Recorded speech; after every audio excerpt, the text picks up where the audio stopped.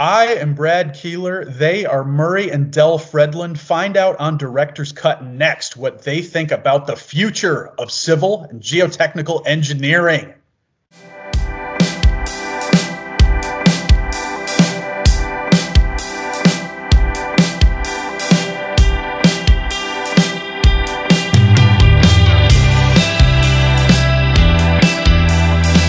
Hello, everybody. Welcome to another episode of Director's Cut. My name is Brad Keelor. I am the director of the Geo-Institute. That is why we call this show Director's Cut.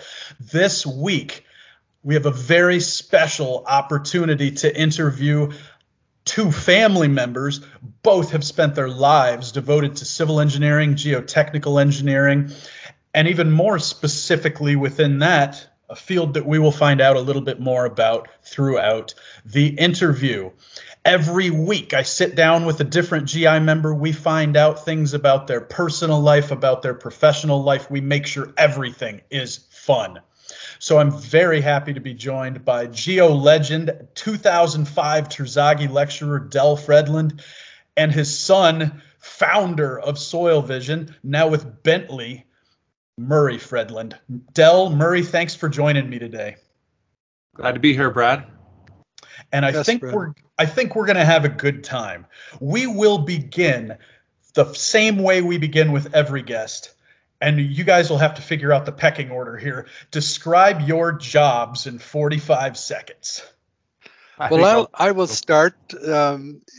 Because you said jobs, I assume it's plural, not what I'm doing now, but what I have done over the past 57 years. Up to you. And I have 45 seconds to do 57 years. Well, let me say, first of all, I spent 34 years at the University of Saskatchewan teaching and doing research, mainly in unsaturated soil mechanics. I took early retirement in the year 2000 because I had a number of invitations to come to countries in Southeast Asia and mentor their graduate students. So I spent a year at NTU in Singapore, another 3 winters in Hong Kong, a year in Japan, and China 3 years, and Vietnam many times. And so that's what I did after my so-called retirement 21 years ago. And then I was approached by a company called Golder Associates. And they said, you know, you wouldn't have to fill out all those forms to go into all these different countries if you just came and worked for us. So I thought that would be a rather neat experience to see whether or not all the theory I had talked about and tried to produce over the years, whether you could put it into practice and make money. So that was my goal with Golder, was try to make money on what I had researched. And that has led me to today. I'm in retirement. I thought it would be all rest and travel, and no rest. I'm still turning out research papers. Murray, over to you. Sure. Yeah. Well, my story is a little shorter here, but I started Soil Vision in 1997 as a hobby and as a way to avoid starvation going through grad school. And just kept it going in the background. And when I got done, I realized I had an interest in that. So I did that full time, and took it 23 years, and the development of 8 different software packages, which I enjoyed immensely, and quite a career building opportunity. I'd learned a lot about geotech in school, but then had to learn all the business side of things through starting the company. And I greatly enjoyed that, I must say, and built a great team up under that. But I got to a place where we were approached and eventually sold to Bentley. And now I'm a senior strategic advisor, geotechnical in Bentley. I spend most of my time working on the strategic direction, looking into the future for geotech. I was fortunate to be a part of a team that worked on moving Bentley into a mining space, and that resulted in the recent acquisition of Sequent. And it's been exciting times. Now. I largely spend my time doing training, setting strategic direction, and working on the 3D slope stability product and moving that forward. That is great. We will get back to some of the details that both of you outlined there later on in the show.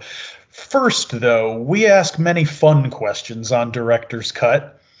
And so this is the first of those. And it's simple. What is one article of clothing you would never, ever consider wearing? And Murray, we will start with you on this one. Well, I had a hard time thinking about this because I thought, what a article of clothing I wouldn't wear or my wife wouldn't let me wear. And I settled on one that my wife would not let me wear. And that was a favorite high school jean jacket that I just loved. But I'm going to have to see that into retirement here. And as it's just sitting in the closet, and every time I try to put it on, my wife says, "You're not wearing that." And I'll put it away. But it's there for posterity. Del, what about you? I don't know if you know that I'm over 80 years of age, and this is a hard question for me to answer because I look around and I see what the teenagers are wearing these days, and skinny jeans I would never wear. And I don't know why they have holes in the knees of their jeans and they pay more money for them. That doesn't make sense to me. Usually here, we live in Canada, and we're usually thinking about, when I go out the door, do I put on a sweater? Do I put on a pleasant jacket? Do I put on a parka and a toque? So I don't think of down to skinny jeans, and I would never wear them. Well, you'll be happy. Skinny jeans are going. My wife has told me their time has passed, and all of the stuff I've held on to from the late 90s is coming back. So my big jeans are cool again. They're just not in very good shape anymore. So this next question is for Del. Del, you are Mr. or Dr. Unsaturated Soils to a lot of people. You are kind of the beacon of that field, I think. Can you remember the moment or the set of moments where you realized that was going to become your specialty? Well, first of all, you're very generous in describing the path I have taken. But I look back, and I was in third year of engineering, undergraduate, when I found out that the soil mechanics was the most interesting class in my civil engineering program. And then between third and fourth year of civil engineering, I got a job working for Department of Transport in Saskatoon, extending the runways, and I spent a whole summer out in the hot sun, digging little holes in the compacted gravel, filling the hole up with Ottawa sand, and I became excited about this stupid test. And it interested me. I kept thinking about, if I did research, how could we make this more accurate? And then at the end, so it was really in between third and fourth year that I became interested in soil mechanics. Then when I graduated, I had a couple of job offers. One offered me $450 a month, and the other one offered me $425. I took the one for $425 because it was with the National Research Council of Canada, and I was to learn how to do research on houses built on expansive soils. So you have to realize that Saskatchewan is in the middle of a semi-arid region where the soils are dry, and you build a house on it, and moisture accumulates under, and the houses swell and crack. So I spent time with the National Research Council trying to figure out how we can build houses that don't crack. And that intrigued me. There was the head of the National Research Council was Robert Leggett, and he encouraged me to do research. And so that's how I got started. And then I had the good opportunity by the time, both for my master's and PhD, to go to the University of Alberta and study in a specific area. My supervisor in Dr. Morgenstern for my PhD degree was a very encouraging person, but he also taught me how to do research, and I owe a lot to his mentoring. Well, that is a fantastic story. Thank you for that. And I'm sure the viewers are going to love that one. This next question was originally directed only at Murray, but Del, I think you might want to weigh in here at the end, but we'll start with Murray on this. You mentioned up at the top of the show that Soil Vision had been acquired by Bentley a few years ago. What was the experience like for you personally when maybe when you got that call initially that there was interest there, or when you got to the end of the road and it was complete? I mean this more in business terms, I guess, than in technical ones. Just what was your experience like through that process? Yeah, it was an interesting experience, I would say. It wasn't, I mean, I was in the mode where you're putting your head down and you're working hard. And I wasn't necessarily thinking about being acquired or anything like that. I mean, we were just focused on growth. We'd had a few good years and we're had strong growth. We're working hard on it. But I noticed some Bentley people showing up to a webinar I was giving one day and thought, oh, that's kind of interesting. And then I all of a sudden got a phone call the next day, and they started talking to me about, maybe we could do some greater things partnered together. And initially I thought, well, I'm a little young. I wasn't planning to sell the company. But when I sat down and thought about it, you start to realize you're not going to live forever, and your career has a certain limited lifespan, and you don't always get opportunities every day. So, when I thought through it, we were trying to grow and I was hitting certain barriers. And I realized that actually going with Bentley alleviates a lot of these barriers of just growing the company through all of these, just having more of a global impact, for example, and obtaining distributors and sales in every part of the world in every language. And Bentley's very worldwide. They have offices in 65 countries, and they're just very well suited to distribute software around the world and very good at it. So it really was a process, I would say, on my part, where at first I wasn't for it, and then all of a sudden I realized, you've taken the company 23 years. You really need somebody, you need a partner, somebody bigger than you to take it into the next phase, and that's a good thing. And so it's very much an emotional up and down, though. I mean, because you're wanting to do this, yet you realize that you're going to lose all control of this, and you got to be okay with that. And you really have no certainty. I mean, you try to ask a lot of questions in the process, and I'm sure I stretched the patience of a lot of Bentley people and all the questions I answered, but they were very gracious and answered my questions, and in the end reassured me and that this was a good thing, and it was a good process overall. I mean, it's up and down. We weren't on the back end, we weren't knowing about that they were pursuing multiple companies, and so we heard mid-process, oh, they've acquired Plaxis too, and so that all of a sudden you go from a real high, and then, oh, okay, this changes things, and right. So there's a lot of up and downs emotionally, is what I would say, that go through in the background. My wife would say that if you were to ask her that. And but it's all good in the end. It worked well. I enjoy working with a larger team, and it's exciting to see where we can go. I think as a larger team, working with the Plaxis group, I enjoy. It's nicer being part of a bigger team and having excellent people all over the world that you can just team up with, rather than having to create that yourself and do it. So overall, it's a great thing. I've really enjoyed it.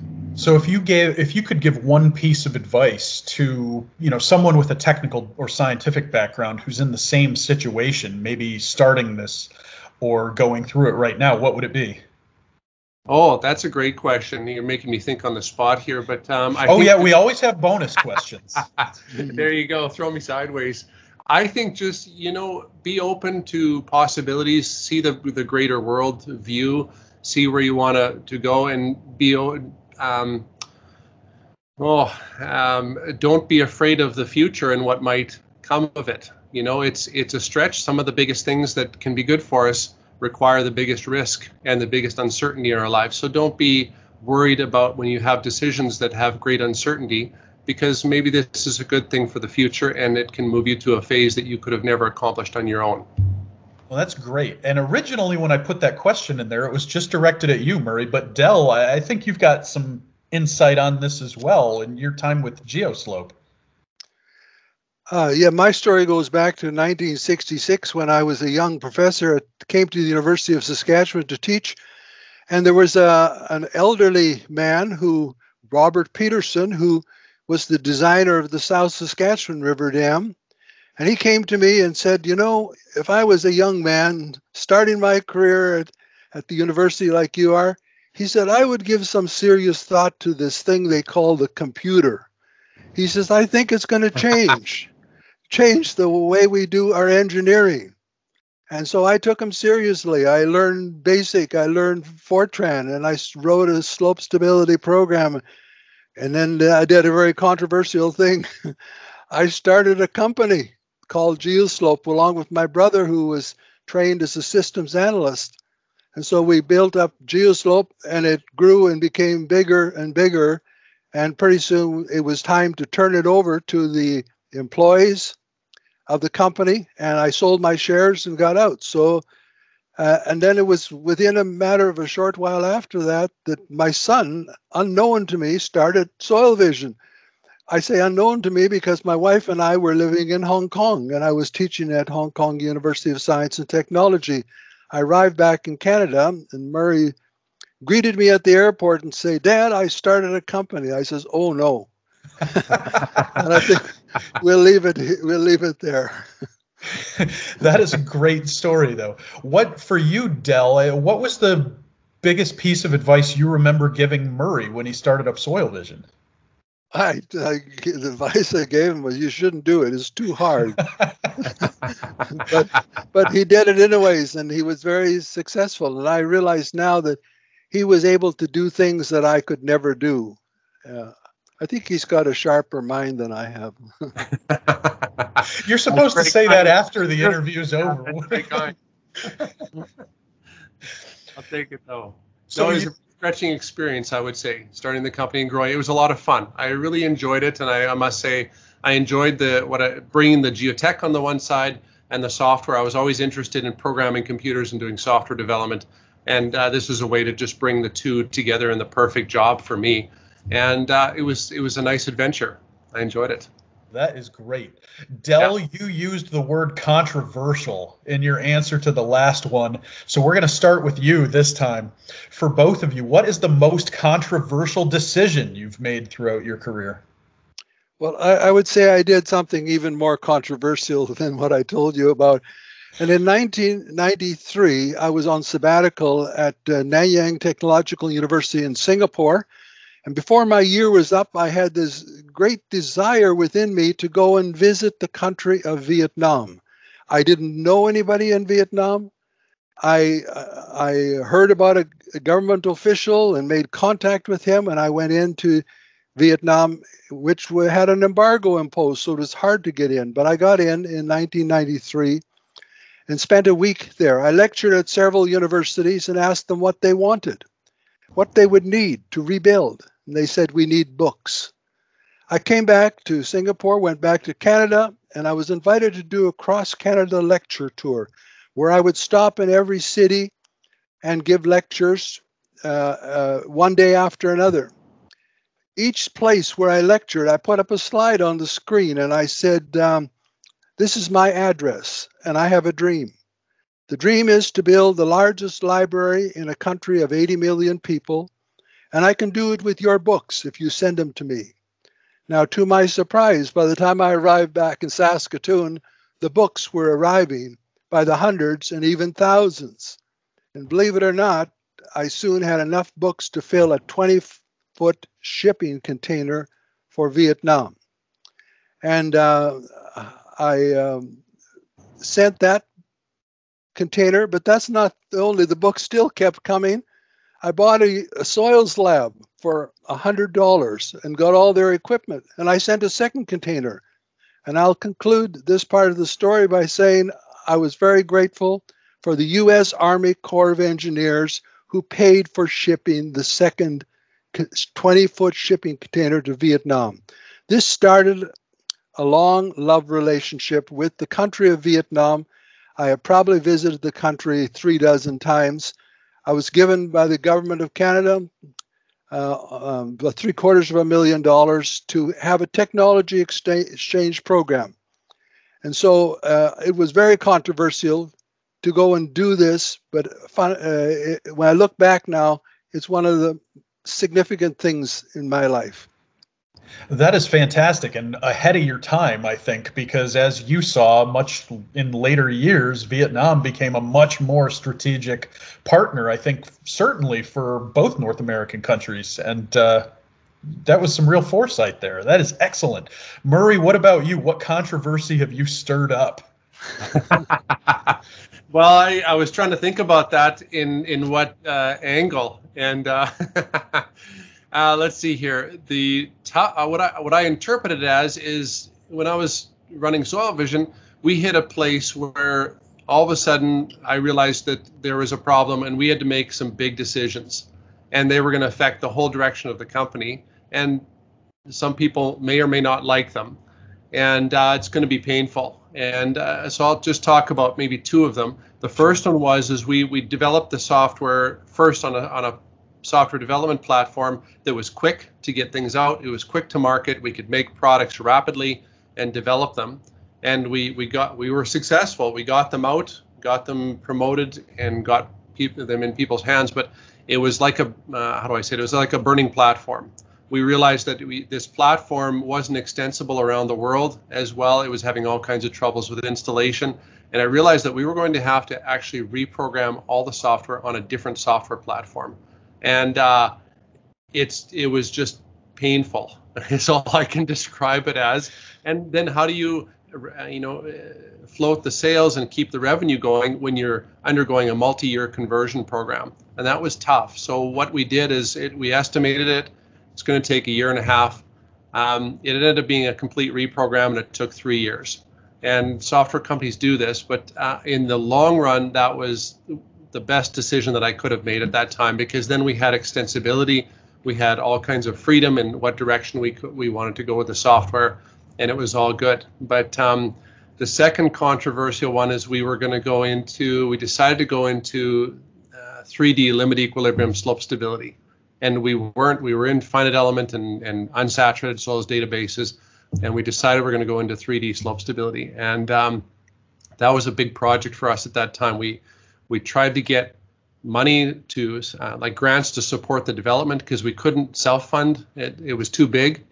We applied at one place, and the government guy basically says, you're not big enough to handle this project. We won't give you the money. And so I redid the proposal, and worked on it again, proposed it to a different agency, and we got the funding and did the project. It took us again about 3 to 5 years to pull it off, and that's now was our crown jewel in the company. The 3D slope stability was our biggest seller and our biggest product, and so but it came out of a lot of angst and stress and not sure if we could even do this project or pull it off. And so I would view that as the most controversial thing, because it had the potential to really either hurt the company or to move us to a whole new level. And in the end, it moved us to a whole new level. So it was good. But I think the common thread in those stories to me, Dell and yours and Murray and the two of yours, is belief, right? You have to believe deep down that you're doing the right thing, and the benefits of what you're going to do are going to outweigh any negative feedback you get along the way. And I always think you can tell how successful something's going to be by the amount of time you spend on it between the hours of like midnight and 5 a.m. And Murray, I'm going to guess you had a lot of those with your software. Yeah, there was moments where we just weren't sure we were going to be able to do it internally. I mean, we tried out various programmers, they didn't work. We tried better ones and they worked. And in the end, we got a great team that could pull it off, but it was very much a trial and error process. We tried immigrating one person from out of country. It didn't work out after 6 months. Like, there was all kinds of uncertainty and false starts along the way, but in the end we pulled it off.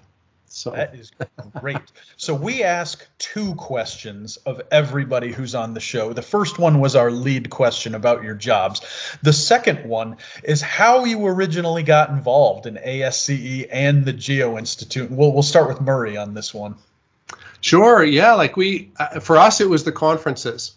I think getting involved, there was a strong desire in the early days of the company to be a part of things that are going on, be a part of great things that are going on, engage with the Geo-Institute. And we realized that that's the key organization to engage with in the U.S.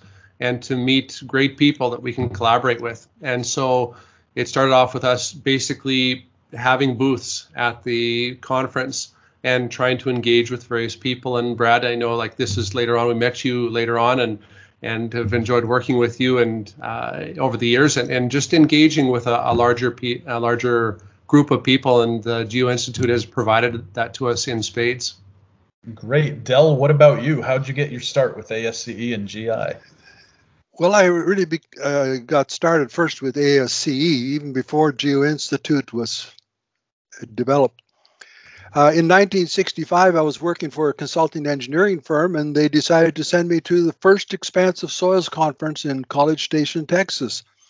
I went there, and it was one of the things that moved me from being a consultant and to getting into university and doing research. I wanted to spend my time doing research. I was intrigued by the research papers that were presented.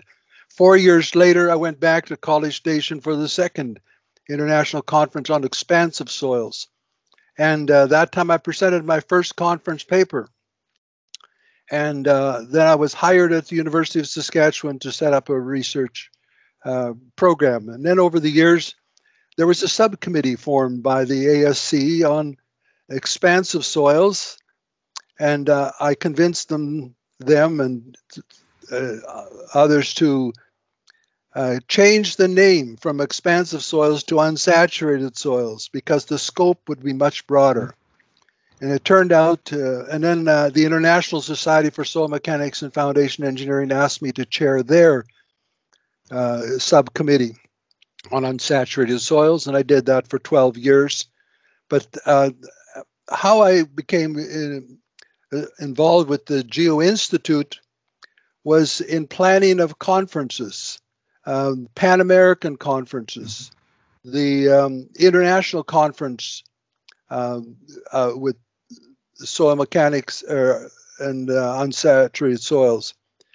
I worked with Sandra Houston out of Arizona State University and became part of the American group. And it was good because we needed to have a critical mass of people in order to develop unsaturated soil mechanics. Had more people involved. That is great. Well, we thank you both for all the time and effort you've spent on ASCE and GI over the years. We're really nothing without our volunteers, and I think, are reminded of that daily. So thanks for all the time and effort you've put in. I want to ask a question about where you both live now. A lot of Americans probably don't even know where Saskatchewan is. I don't think that's an exaggeration. I will note that I had to learn in Canadian history in 5th grade.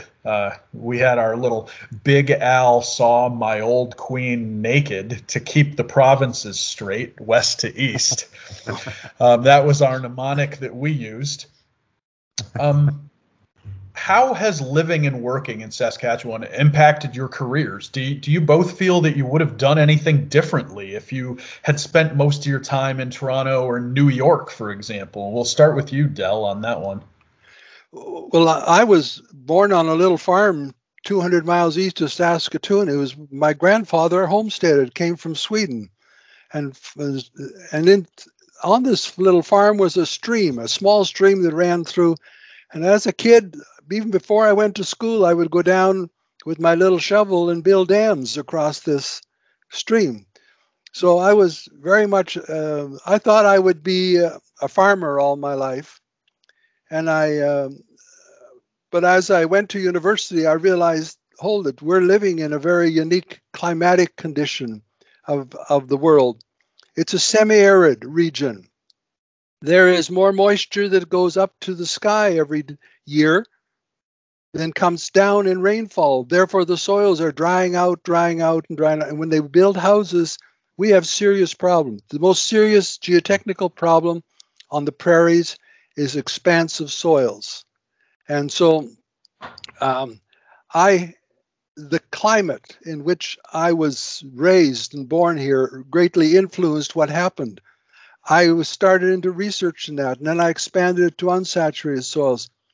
But I think, the winters are very severe in Saskatchewan, and it's hard to get professors to come and teach at our university because they'd rather go and teach at the University of British Columbia or someplace like that. But I was raised in Saskatchewan, and it very much affected where I would spend my life and where I would enjoy living and raising a family. That is great. What about you, Murray? How has SK impacted you? Well, it's always, I think it's interesting that my wife always looks at it and says, you develop slope stability software in Saskatchewan, like the flattest part of the world, and you develop slope stability. So she brings it down to earth for me, which always is kind of a funny comparison. But really, the science of anything can be projected around the world, and it really doesn't matter where you are as much anymore in the modern world. So it works out. I mean, I grew up, I enjoyed growing up in Saskatoon. I always wanted to see the bigger world. I thought I never want to live in Saskatchewan or Saskatoon when I grow up. And then, I lived a few different other places, met my wife down in Texas. Here she's from Saskatoon. We moved back here. And it's just a great place to move to raise a family. And they got a great university here that I went to for many years. And so it just kind of flowed into, living here and starting the company here and taking employees from the university, which is a great source of brain power.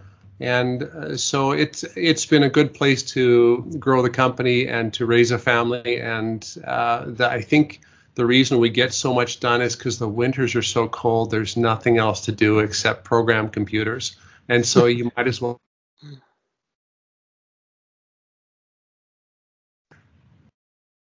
We lost you there for a second. That's the first technical glitch we've had in Director's Cut history. It's very exciting. Which part did you lose? Or what did I last say? I think just the end of the sentence. I think we're okay because everybody got the message, but you were glitched there for a second. Oh, okay. So we have 3 questions left, and one is going to be very serious and have a lot of gravity and make you think, and the other 2 are hopefully pretty fun. And either one of you can start with this one because it's really a joint question. What trip or vacation that you 2 took together in your lives is the most memorable? I'll start with that because I'll confess my problem. The trip was to Alexandria, Egypt for the International Society for Soil Mechanics and Foundation Engineering. I took the trip with Murray, one of the first times that we traveled to a conference together.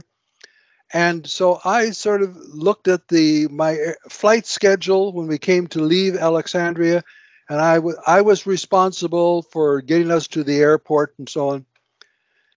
I was looking at the wrong sheet. And I arrived at the airport only to find that we arrived at the airport, find that the terminal was closed. We were left with our suitcases out in the middle of nowhere. And I had been looking at the wrong sheet, and I got we missed the plane by 3 or 4 hours. It was not easy to get out of Alexandria, Egypt. And it cost us a lot of money by the time we got back into Saskatoon. So that was very memorable. I have other memorable trips too. I took Murray and my daughter as well to Vietnam on one of the trips to see what the country was like. I took Murray to Kenya in Africa, and that was another developing country, and he got to see.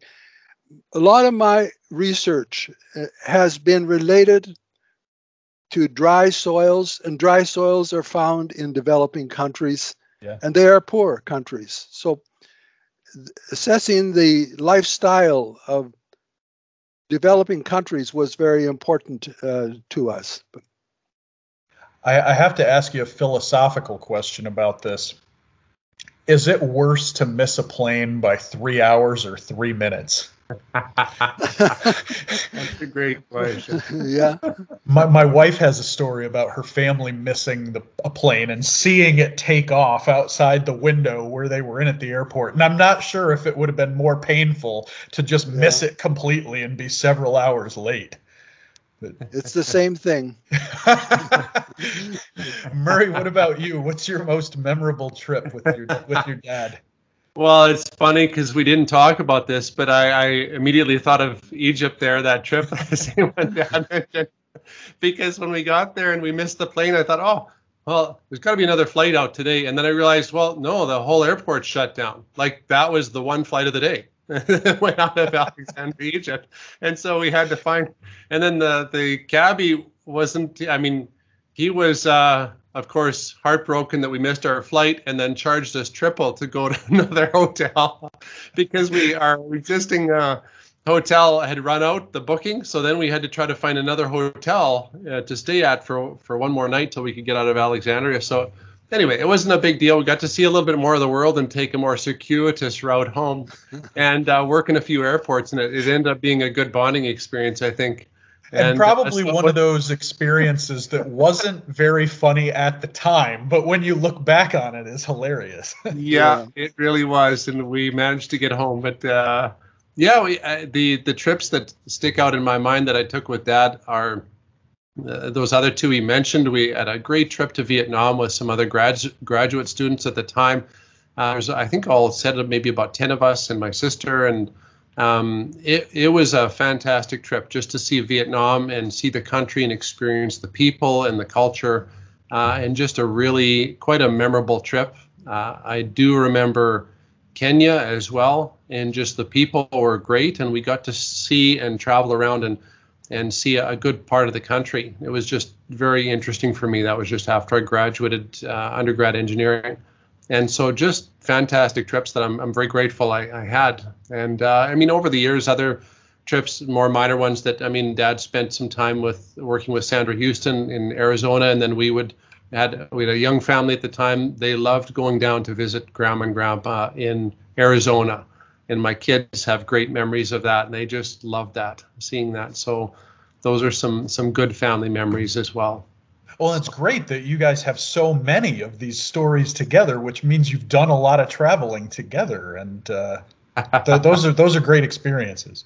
Yeah, the one in Kenya, I'll just mention one other thing here. We were traveling around on the bus, and all of a sudden, I mean, it's a deserted road. There's maybe 10 of us in this bus. We're going along, and there's this wall of kind of high, I don't know, it was bamboo or something along the side of the road. All of a sudden, a guy comes out in khaki fatigues and holds up his hand. I notice, because I'm sitting in the front of the bus, he has an AK-47.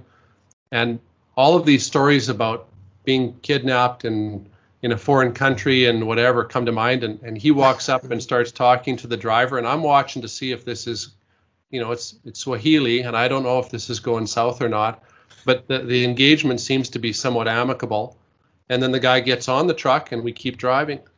And he just stays with us, and we talk back, and I find out that they've had troubles with buses being ambushed in this stretch of road.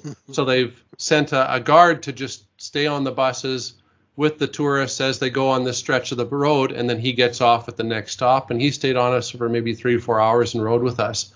And so it was all good, but initially it didn't sound like it might not be so good. So not everything is as it initially appears. Yeah. Yes.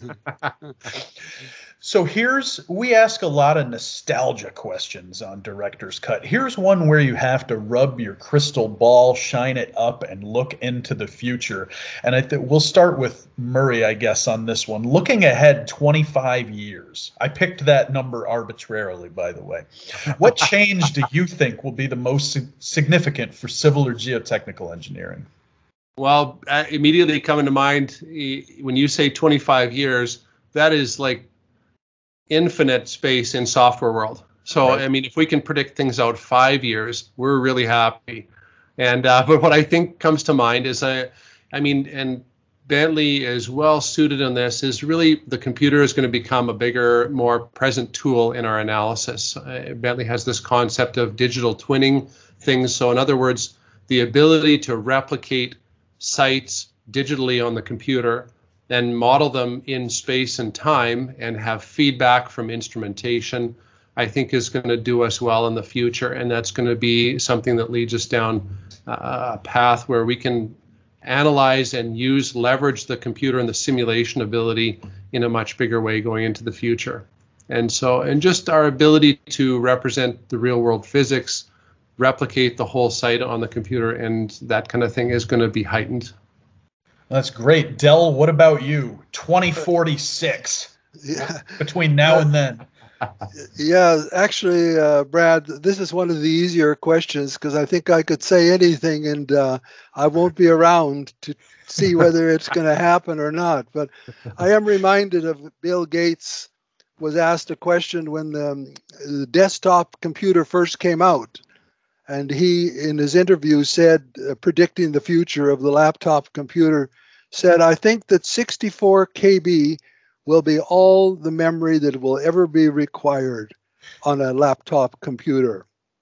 He was completely wrong, but he made a lot of money. So in that sense, he was all right. So, but we have gone through a paradigm shift. We haven't just gone through a slow development. It's a completely different way of looking at problems. We have new kinds of solutions that we never thought of before. So in our mind, we extrapolate forward linearly, just saying things are going to improve. We're going to do a little better, a little better, a little better. Paradigm shifts can't be predicted, but they are the most significant. And we have truly gone through a paradigm shift, and it's one that's been very good for unsaturated soil mechanics, because the field I'm in is called nonlinear soil mechanics. You have to iterate over and over and over again to get solutions. No matter what your problem is, you're iterating all the. We could never do this. We'd never live long enough to solve our unsaturated soils problem if it wasn't for the digital computer. And so the digital computer is going to play a big role. I almost have to say the same thing Murray said. How big a role it's going to play, we really don't know, but I think it's going to be bigger than what we can imagine. And I think artificial intelligence is going to going to develop beyond what we can imagine. Well, that is great. You both kind of ended up in the same place there, which everyone should take note. Very wise statements there. Final question is another fun one. It's another Saskatchewan question. What is Saskatchewan's greatest cultural gift to the world, in your opinion? And the two that I came up with immediately were Gordie Howe, of course, the Detroit Red Wings legend. I grew up in Michigan. He was a big deal there. Corner Gas, one of my favorite TV shows of all time. If you have not watched it, viewers, you should go hunt it down. Or is it something else? And Del, we'll start with you on this one. Well, I have to agree with you that apart from Gordie Howe, it's hard to find a cultural identity that has affected or put Saskatoon on the map. A lot of people from south of the 49th parallel have real trouble pronouncing Saskatoon, Saskatchewan. They wonder if we're talking a foreign language. But we are a province with ethnic diversity. No matter where you go, you find there's a village and it's got 2 or 3 different ethnic backgrounds. I grew up in a community that had 25% about Swedish, 25% Norwegian, 25% Polish, 25% Ukrainian. And so we're very much a melting pot of many different backgrounds of people. And I have never thought of racism as being a problem. And so I think one of the things that I like to look back on and say, I'm very thankful for where I was allowed to grow up and go to university and go to school. I can't think of any specific person. Gordie Howe comes to mind because when I was 17 years old and living in my little village of 500 people, believe it or not, Gordie Howe came to our village in the summertime and he played baseball with a team from Saskatoon. That's 200 miles away. Gordie Howe played first base. I still remember that. And we went up after and he autographed my glove. So yes, apart from Gordie Howe, it's hard to find anybody else. How long did you hang on to that baseball glove for? I still have the baseball glove, but the autograph is worn off. But I have the baseball glove hanging in my garage, and my grandchildren look at it, and they say, Dad, how could you ever catch a ball with that thing? It's like a flat pancake. That's how they are. I've got my grandfather's catcher's mitt from the late 1930s, and it looks like a donut with the hole filled in. Yeah. So I've tried to explain to my kids the two-handed catching thing, and doesn't really translate well to the 21st century. So Murray, what about you? The greatest cultural impact Saskatchewan has had, in your opinion? Greatest cultural impact. Well, I mean, I have to go with Corner Gas overall, because my wife bought me several seasons of the show, and we love it, and it's really funny. So we've enjoyed that over the years. But I mean, two things come to mind. One of our greatest exports is hockey players. I think they're all over the place and on different teams, and my wife and I enjoy watching that. And it's always fun to see a homegrown boy making it big some other place in the world, and that's great. And they a lot of them come back. You have to be careful when you play pickup hockey in Saskatchewan, because a lot of them come back for the summer and they just play as a part of these pickup games, and so you're just going out there paying $10 and playing pickup hockey, and there's some guy that's, the enforcer for Florida, and he's on the ice and you don't realize it, and if you get into a fight with him, you know how that's going. So I've got to be a little careful on some of the pickup games. But I think, what I would say has been interesting for me to watch is that, I grew up here. I didn't have maybe an appreciation for what Saskatchewan brings to the world, but as I've seen and been a part of business, I've seen graduates come from Saskatchewan, be educated here, and then be picked off by major companies down, being snagged up by Pixar and working for large Microsoft and EA Sports, large gaming firms around the world. And when I've sat down with some of these guys and said, well, why do they target Saskatchewan? And why is Saskatchewan even on the map when they're recruiting for employees? And they say, well, it's just, people come from small towns, they come into the cities, they get educated, they have a good work ethic, and they're great employees. And they're, they work hard, keep their head down, and they end up being good employees. And that always impacted me, that, what Saskatchewan brings to the world in terms of getting things done, being a valued part of the process in growth of major companies. It's always interesting for me to see how Saskatchewan's placed. That is fantastic. You two have survived. You made it through all 10 Director's Cut questions, gave some great answers, amazing storytelling, and we are super appreciative of that. For our viewers, if you enjoyed what you saw today, and I think you did if you're still watching here at the end, there are 23 other episodes of Director's Cut already. Check out the playlists on the YouTube channel that you're currently watching this on.